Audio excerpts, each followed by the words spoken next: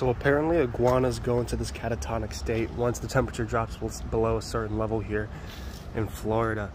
And we usually get iguanas perched in our backyard just looking to sunbathe. But this guy's been here. He hasn't moved a single inch in the past 24 hours. And I'm just concerned if he's still alive or not. It's been kind of cold, like in the mid 50s past couple of days. But this guy's been here for the past day now, and he hasn't moved a bit. And you can see these tiny bugs near his snout just climbing up on him. But I'm just concerned for this guy. Is he still okay? Or should I just leave him alone?